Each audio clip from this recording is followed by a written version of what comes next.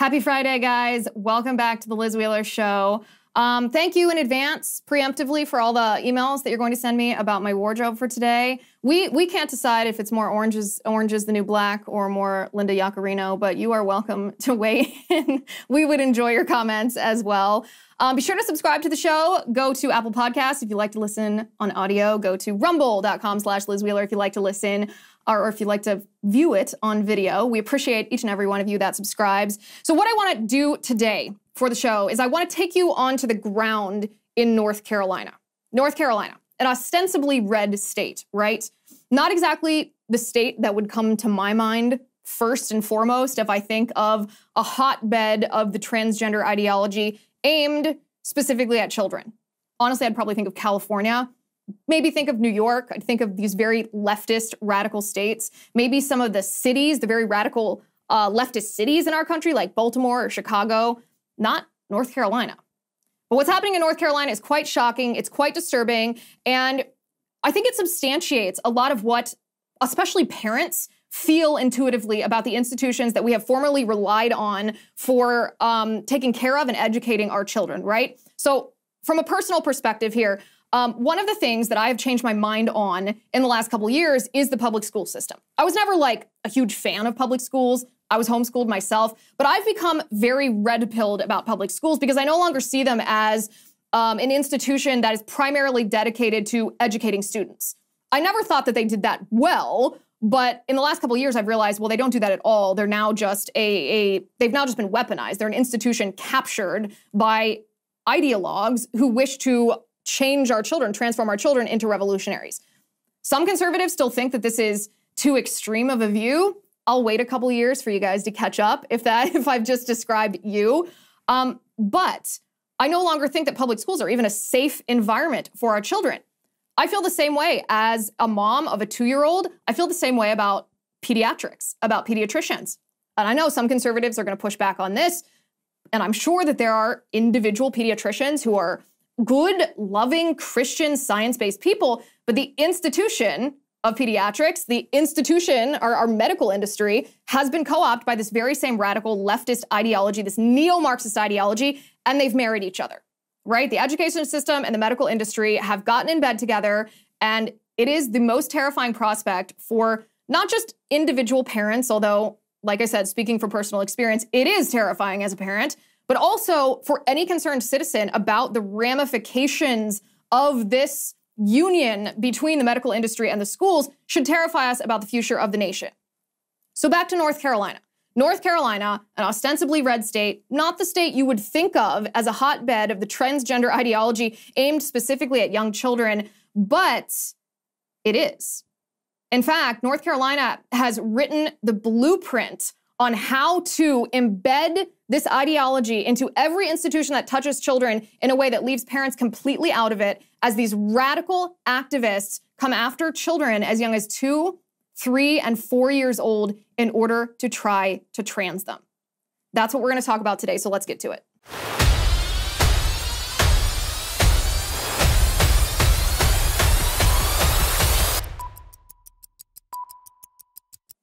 I want to talk to you about my favorite new app. It's called Upside. So feel me on this. At most gas pumps, you'll see 2 different prices, right? The price that you're about to pay and the 10-cent off price that you would be paying if only you had that rewards card that, let's be realistic, you probably don't have.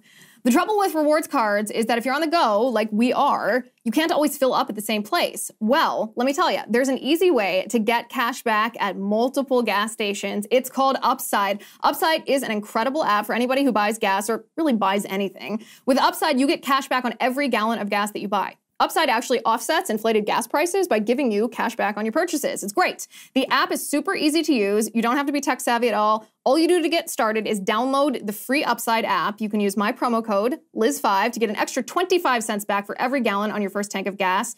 Next, you claim an offer for whatever you're buying on Upside. Then you just pay as usual with a credit or debit card, follow the steps in the app, and voila, you get paid.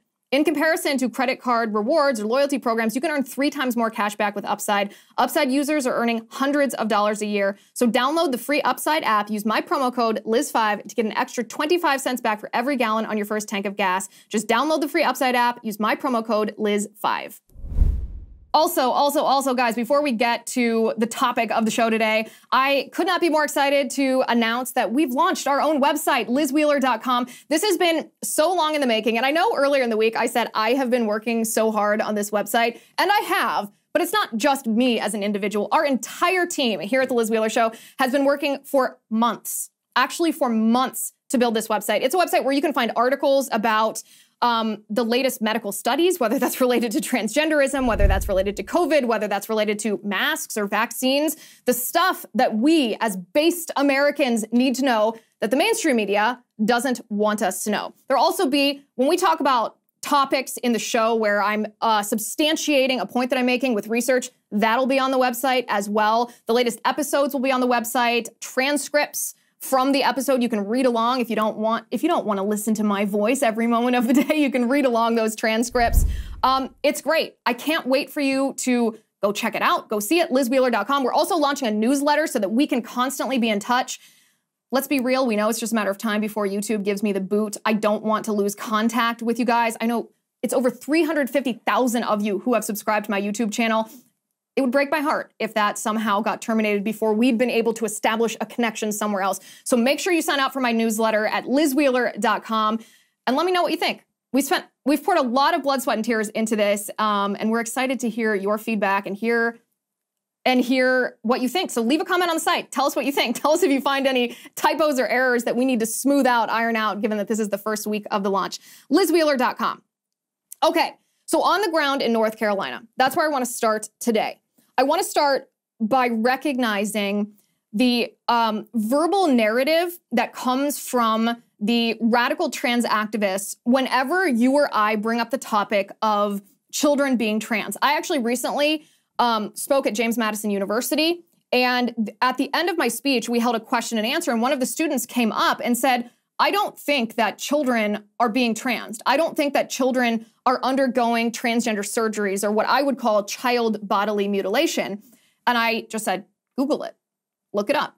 This is happening. And hopefully you will change your mind once you realize that it's happening. But the first response that transgender activists give me every time that we bring up these surgeries that are being performed on children, or this transitioning of children that's happening, is they deny it. They say, you're making it up. It doesn't happen to children. This is something that only happens to adolescents, they say. Teenagers, even though teenagers technically, legally are still children in the eyes of the law. They say it's not happening to children, just adolescents, just maybe, 15, 16, 17, 18-year-olds.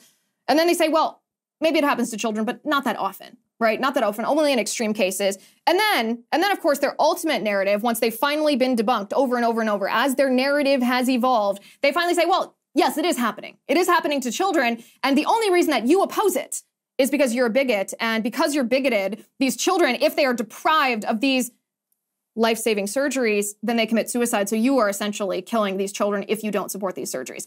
This is the narrative arc of the transgender ideology as it relates to the quote-unquote gender-affirming care being applied to small children. And it is hard to believe. It is hard to believe when you think of a 2-year-old. I have a 2.5-year-old. When you think of a 2-year-old or a 3-year-old or a 4-year-old or a 5-year-old or a first grader or a middle schooler, it's really difficult to even imagine what that would be like, right? To imagine one of these children being trans, because they're such innocent, perfect little people. And it would require such an immense amount of brainwashing for them to even claim to be taught to say that they are trans, to be taught to say that they don't belong in this body. And it's so absurd that the majority of the American people, both Republicans and Democrats, this is a very important point, the majority of the American people oppose transing kids. The majority of the American people think that we should legally prohibit transgender surgeries on minors. This is a Trafalgar Group poll. This was alongside the Convention of the States Action. They released data that shows, and this is a quote, 78.7% of voters believe that underage minors should be required to wait until they are adults to legally use puberty blockers and undergo permanent sex change procedures. 78.7% of voters. That's not just a little majority, right? That's not just a plurality. That's an overwhelming number of people who vote believe this.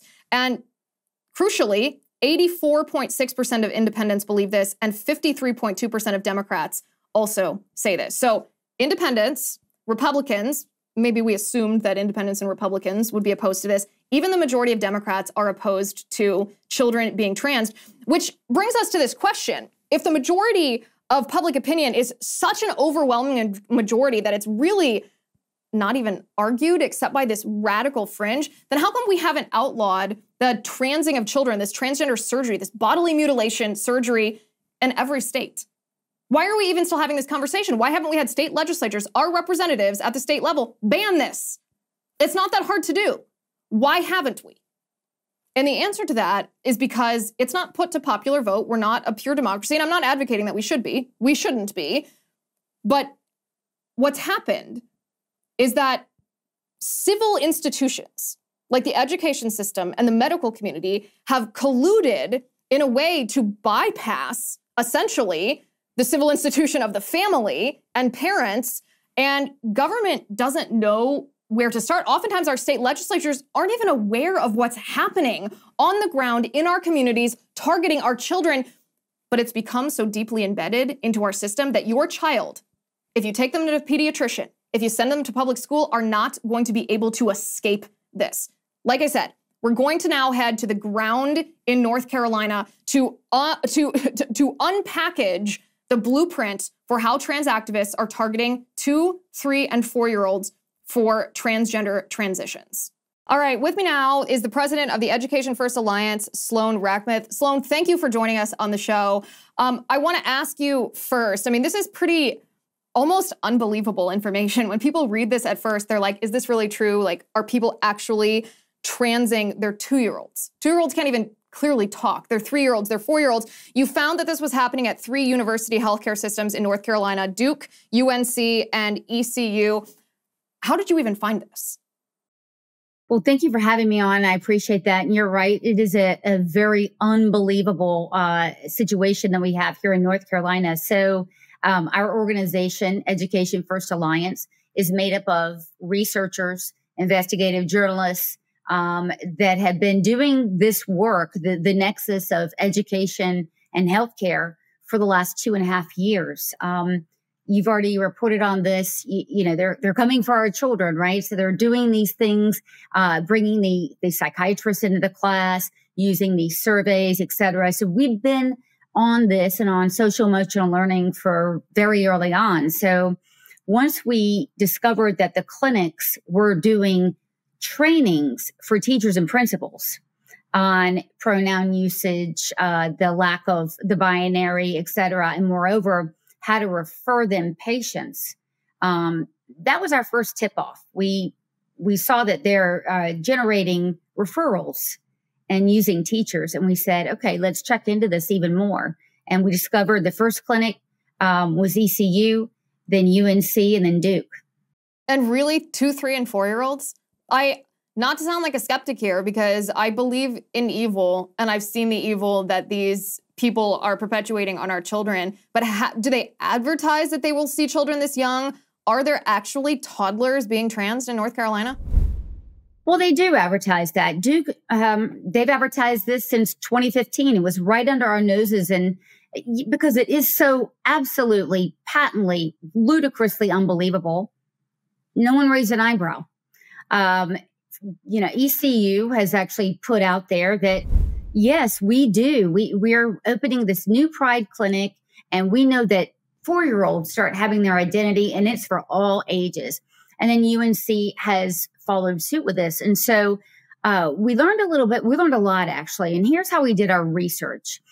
Prior statements, because these doctors, they're not just doctors. They're not your corner pediatrician. They're activists. So they want people to know this. They've been talking about this. So we're using their statements, which videos, testimony, insiders. So we've got a very robust network of whistleblowers on the inside of the clinic, and the websites of each of these 3 clinics and medical schools. And Liz, they're not just treating children. And I want to put this in perspective for everybody.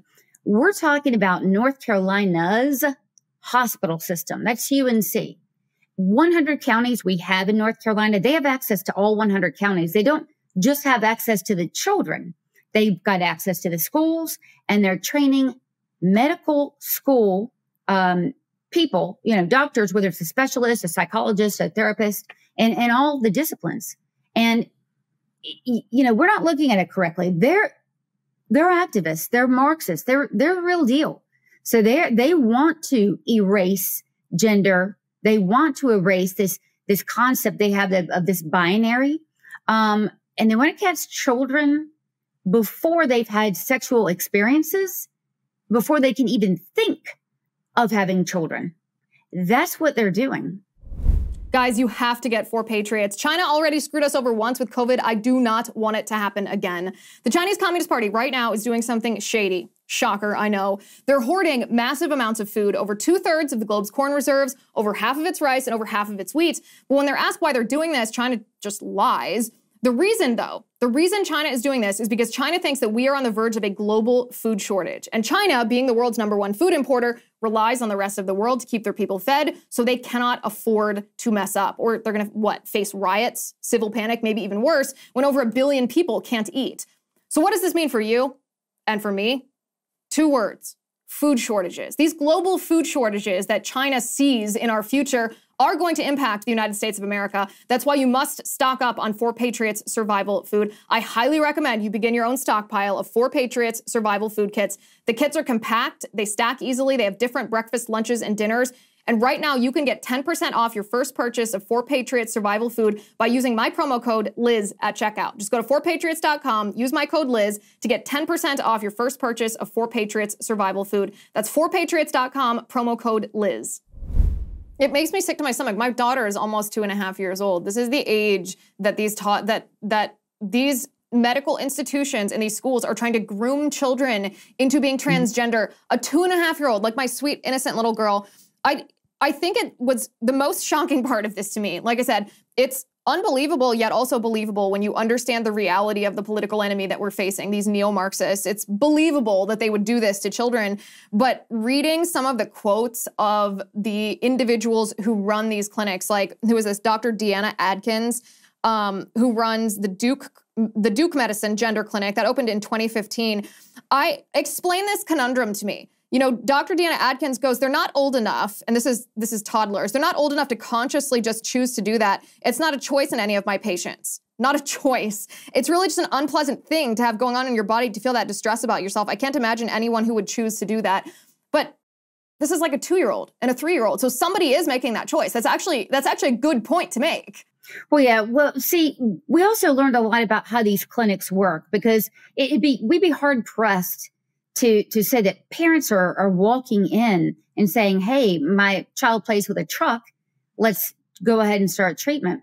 What is happening is this. There is no actual clinic. So let me give you an example. Duke says that it has a clinic, and we think of, okay, a freestanding, maybe location, a research body. It doesn't work that way. What they're doing is taking referrals from child psychiatry.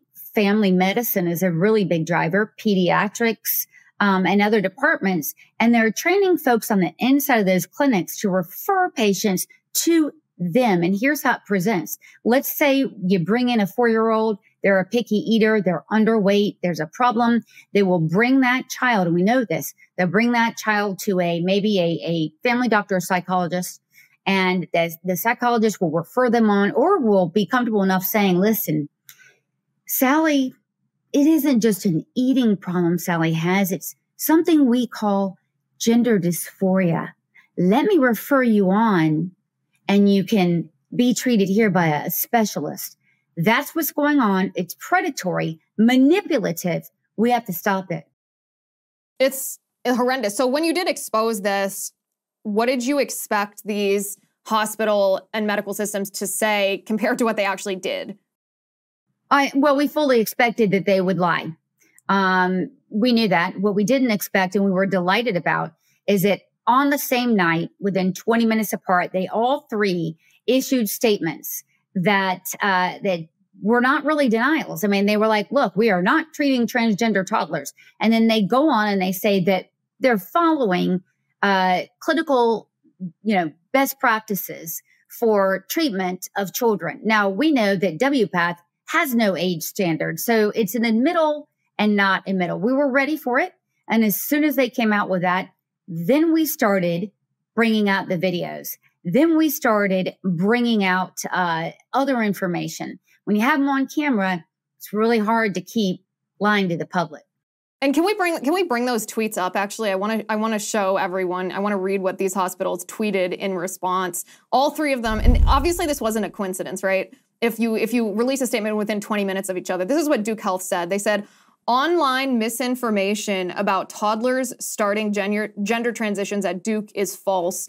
Duke Health has provided high-quality, compassionate, and evidence-based gender care to both adolescents and adults for many years. Okay, so they said that they do on their website, but now they're denying it. That's false. UNC Health goes, there's false information circulating on social media related to the gender care that UNC Health provides for patients. Okay, so it's the same words that they're using. And then we have ECU, I believe. Let's bring that one up. ECU goes, ECU Health does not offer gender-affirming surgery to minors, nor does the health system offer gender-affirming transition care to toddlers. As a mission-driven organization, ECU Health cares for all community members regardless of beliefs or identification. So, Sloan, are they just lying because they think the public will believe them? Yeah, there is misinformation, and it's coming from them. Absolutely. I mean, look, Duke. Let's take Duke. In all of their, oh, by the way, they've also taken their web pages down. Each of these institutions have, of course, taken their website down. Yeah, and in some cases, they've actually laundered them.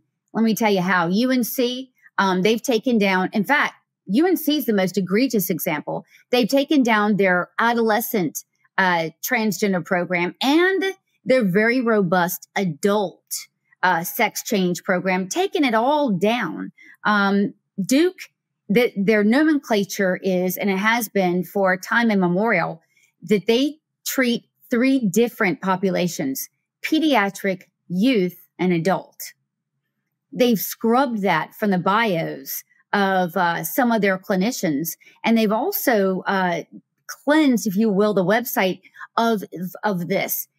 Some of the clinicians claim to be developing a diagnostic tool to determine whether or not young children, that is pediatric, in the pediatric population, to determine whether or not they are transgender, so that family practice folks and others can diagnose your toddler with transgenderism. And then what does that? It begs the treatment.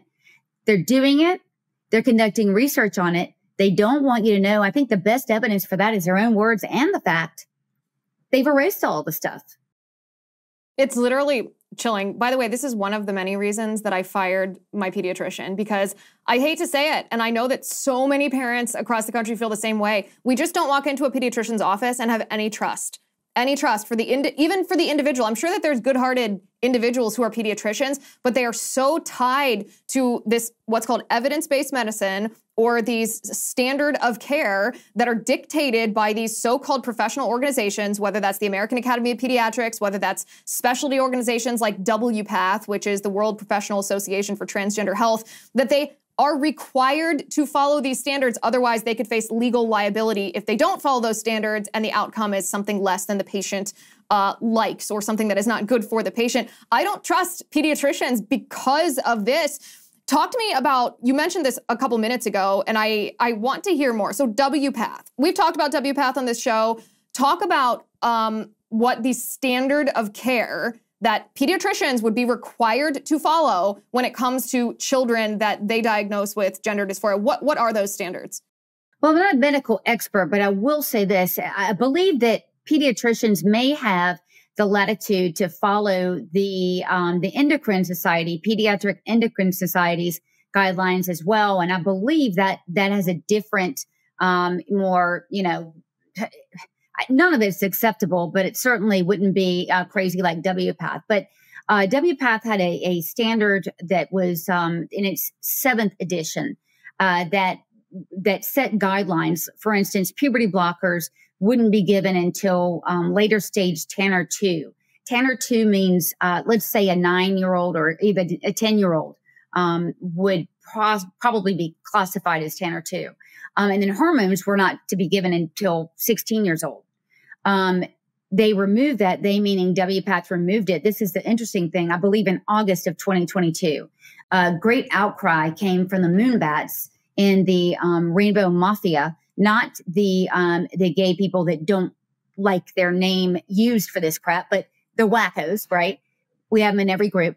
They came out and said, no, you can't have age limits. And so what do you know? I think by September, WPATH pulled it. So there are no limits.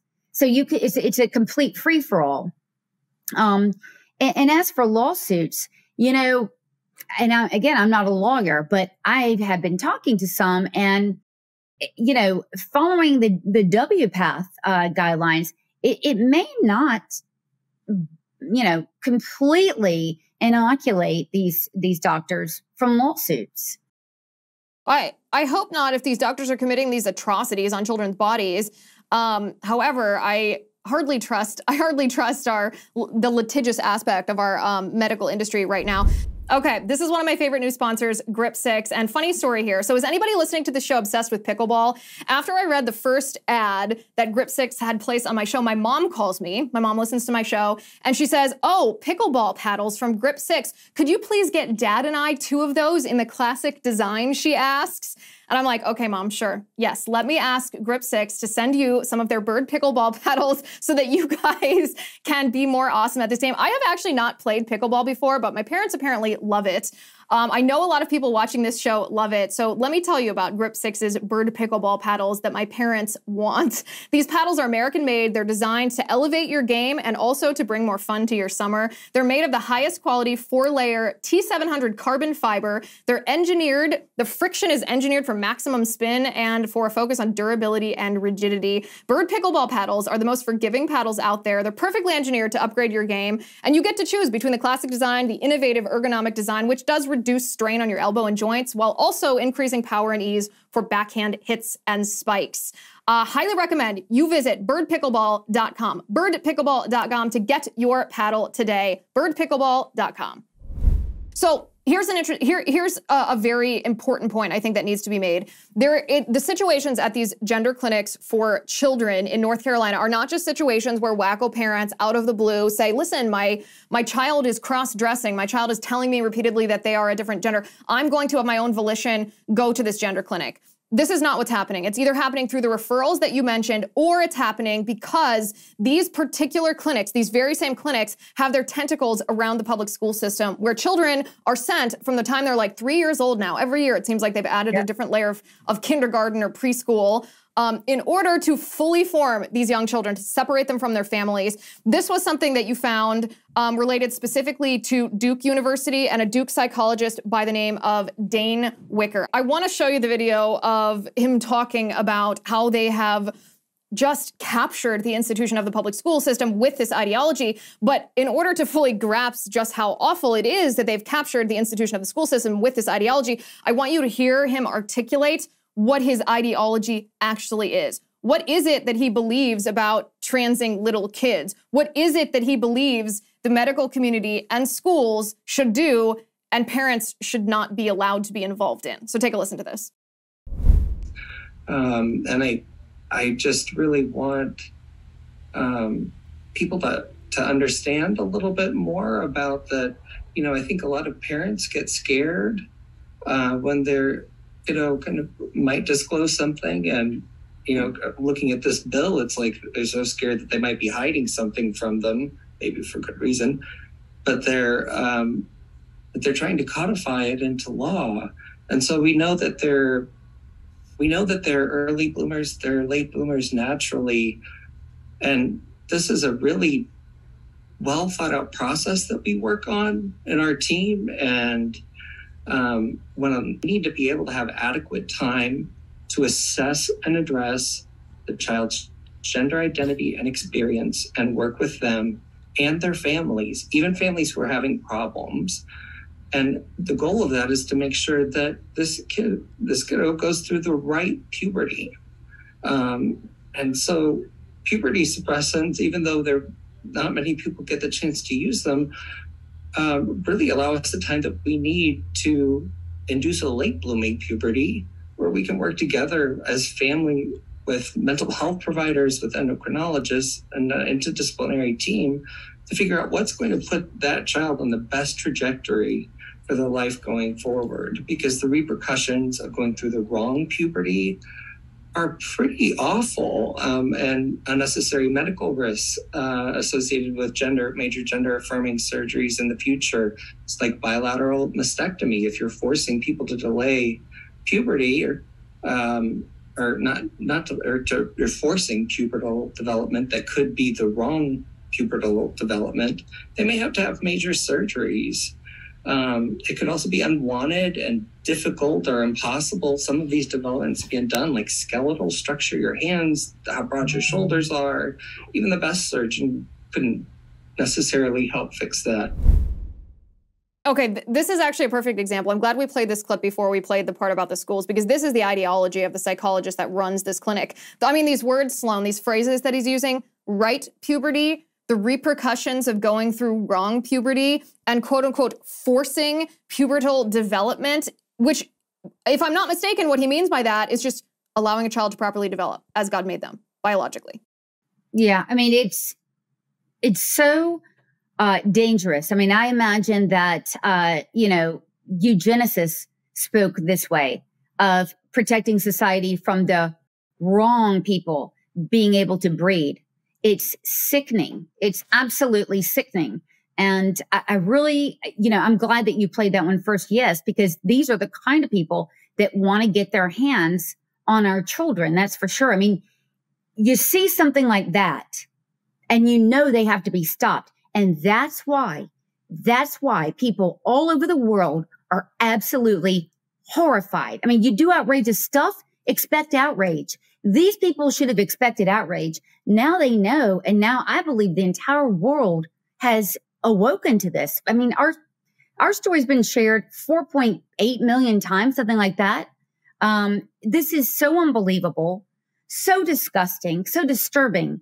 I think now these universities are coming to terms with what they have allowed to happen in their name and in our name, the people of North Carolina.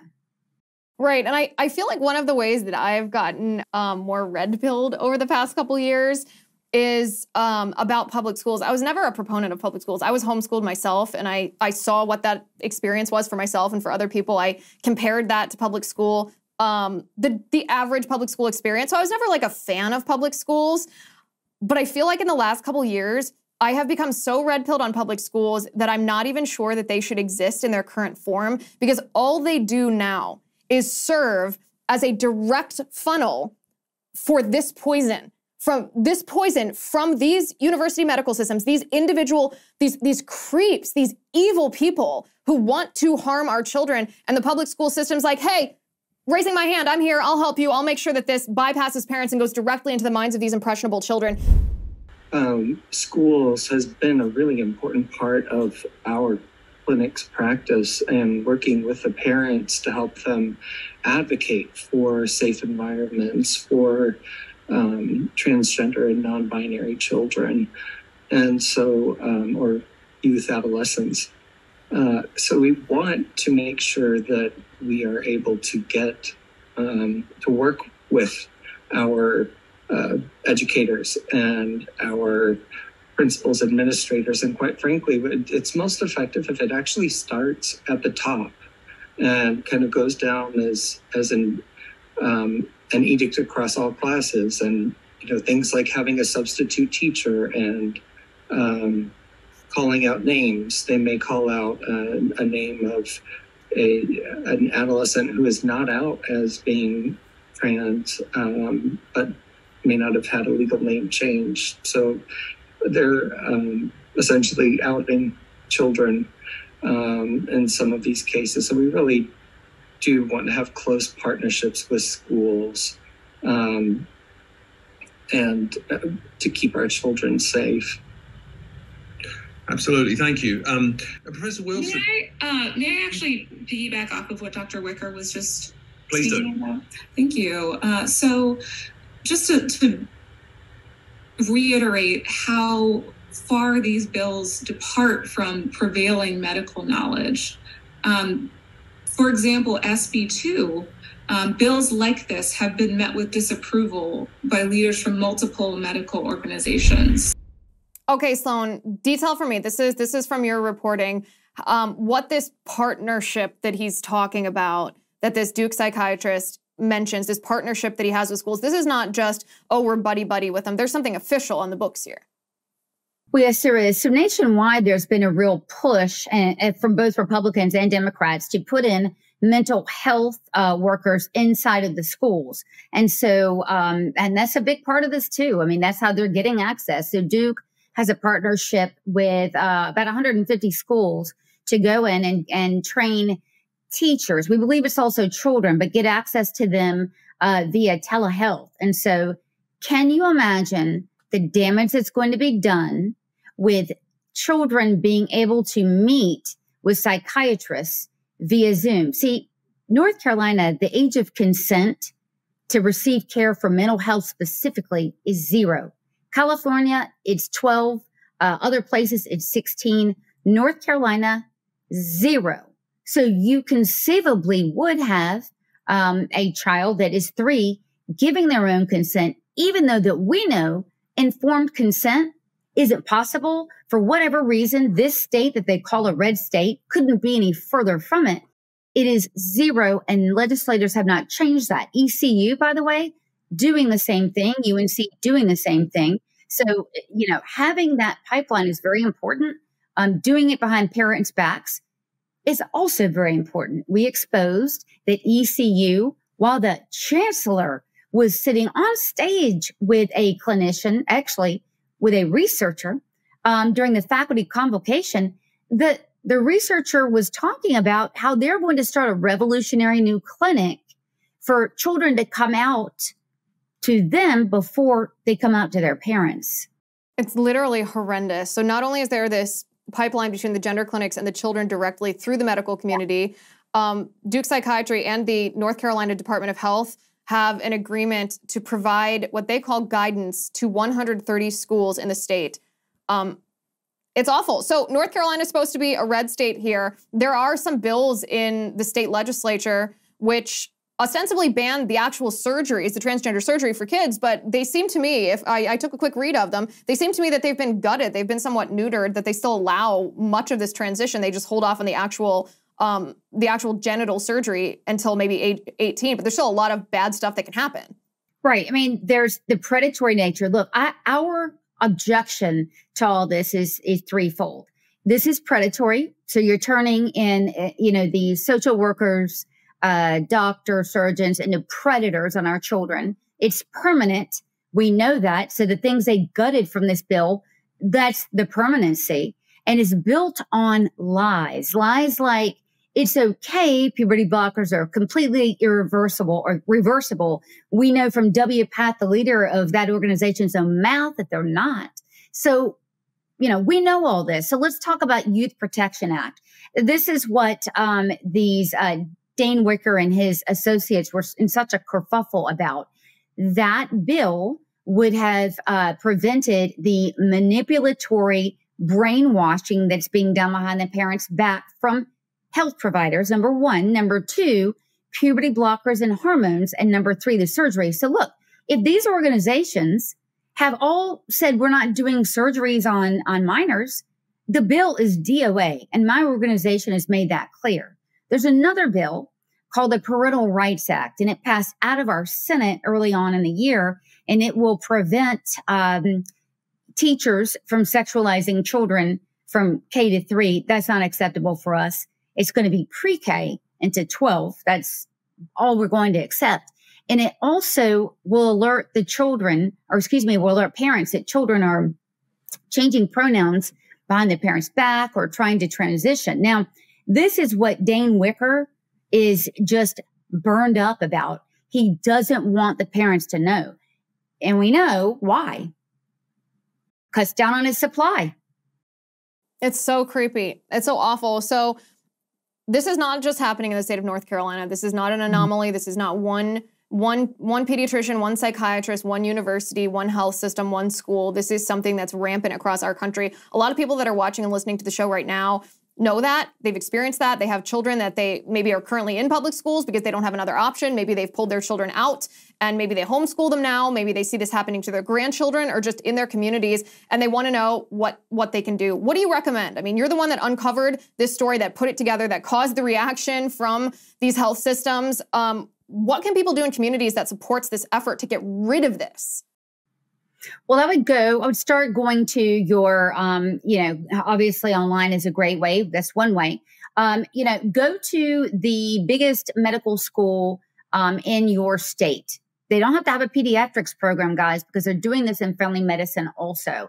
And just look up the words gender-affirming care and pediatrics and youth in whatever state that you're in. That will turn up a lot because you'll usually find that the bigger institution will be teaching the smaller ones how to do it. Then you're going to find the folks that are very, and they're not going to be behind the scenes. They're going to be very open. You're going to find the folks that are training others or speaking on this and doing it. And then you can drill down to what conferences they've had. I like to find conferences that actually have video. And so a lot of that will already be on video. So you're going to find things like that. Go to their Facebook page. A lot of these schools are very loud and proud about that. I mean, ECU, not only did the LGBTQ Center start this, and they're the de facto chairman of the health program there, they also, get this, want to open up, would you believe, a homeless shelter for trans teens to come and stay. Oh. So, I mean, the things you're going to find, by the way, gets better, by researchers with a research interest in trans sex work. So could be child trafficking. So we need researchers across this country to dig in and find this stuff out because it is absolutely a network. I mean, if it's going on here, it's going on everywhere. Maybe not as young, but that doesn't mean anything. It will, because what we ignore today that's horrifying to us, it will become mainstream a year from now. So it doesn't get any easier standing up. You need to do it now while you can. Yeah, and we so appreciate everything that you've done. I mean, this is incredible work that you've put together. I encourage everybody watching and listening, go to the website of Education First Alliance. It's edfirstnc.org. So like Education First North Carolina, edfirstnc.org. I'll post that on lizwheeler.com for anybody who wants to go there to look at it, edfirst.org. Sloan Rachmuth, thank you so much for being here. This was fascinating to listen to. You've done great work. It's so evil what you are confronting, and we're supporting you 100%. Thanks for being on the show. Thank you. Also, all of this research from today, this is the kind of stuff that you can find on lizwheeler.com. All of the videos that we played, all of the statistics that we've referred to, all of Sloan's amazing work. We actually posted it right before the show aired, so you can go over to lizwheeler.com and you can look at this. You can dive more deeply into this yourself. That's lizwheeler.com. It's heavy stuff. This kind of episode is difficult for me to film. I assume it's difficult for you to watch and listen to. But if we, as concerned citizens of the United States, actually want to eradicate this, we can't just sit around and grump about it. We can't just whine about it. We can't just hope that we can talk to our child's teacher about it. We actually have to root it out from whence it stems. And Sloan Rachmuth is writing the playbook for exactly how to do that. So like I said, go to lizwheeler.com. You can find all of the details, what we talked about on the show today over there. Thank you for watching today. Thank you for listening. I'm Liz Wheeler. This is The Liz Wheeler Show.